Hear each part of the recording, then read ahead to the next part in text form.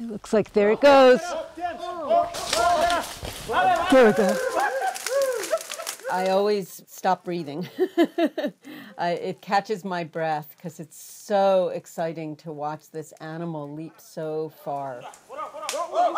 You really wonder if it's going to be safe and if it's going to land and if everything's going to be okay. But lo and behold, the tree kangaroo does this normally, and it lands and it's fine. When we catch tree kangaroos, the local hunters climb up and disturb the animal. And tree kangaroos naturally, to get away from a predator, their last line of defense is to leap down to the ground. We call them the ghosts of the rainforest. And so it's nearly impossible for us to walk through this forest and actually see the tree kangaroos. It's like in a little bed. I have been studying tree kangaroos for over 20 years. And I have never been able to observe their behaviors in the trees.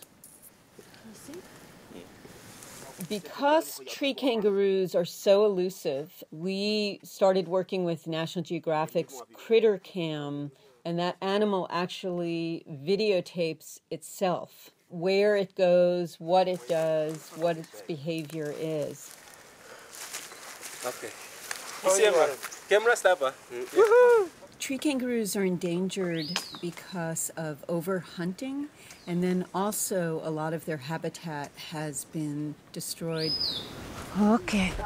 Good. So we have worked hand in hand with the local landowners and hunters to create this conservation area, which serves as a wildlife bank in which there are safe places for the tree kangaroos. So right now we have our group of hunters who are out in the forest looking for another tree kangaroo for us to be able to put another critter cam on.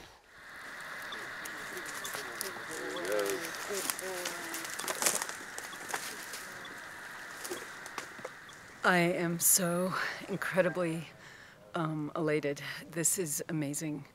We just watched the first piece of the critter camp, and it's way beyond my wildest imagination. It actually brought tears to my eyes. One of the hunters and landowners, he already pointed to the video and said, "Oh my gosh, that's one of the orchid species. We've never known that species before. Now we can write that down as one of the animal's food plants." It is like having a window into their world, and it's very exciting. And we've only touched the beginning of what we can understand about tree kangaroos.